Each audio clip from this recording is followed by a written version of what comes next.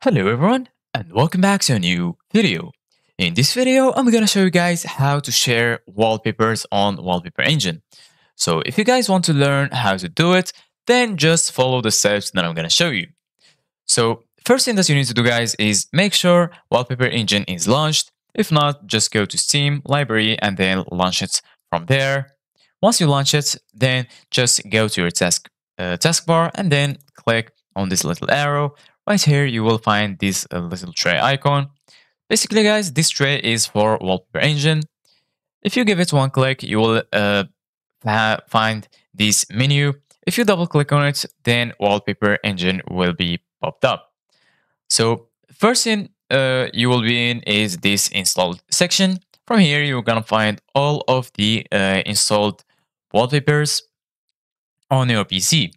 If you want to browse for new wallpapers, you can click on Discover, and from here you can discover new wallpapers.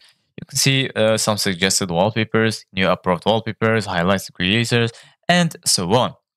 If you click on Workshop, from here you're gonna find a big list that includes all of the available wallpapers to download in Steam Workshop.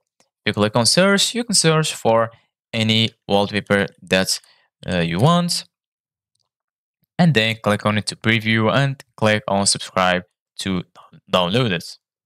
Once you do that, just go to installed and you will find it here.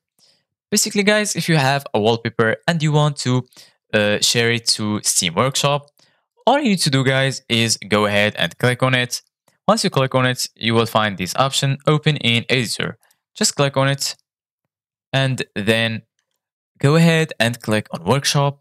Once you click on Workshop, just go down and as you can see guys, you're gonna find this option, share wallpaper on Workshop. So just click on it and then just fill this form and click on publish update.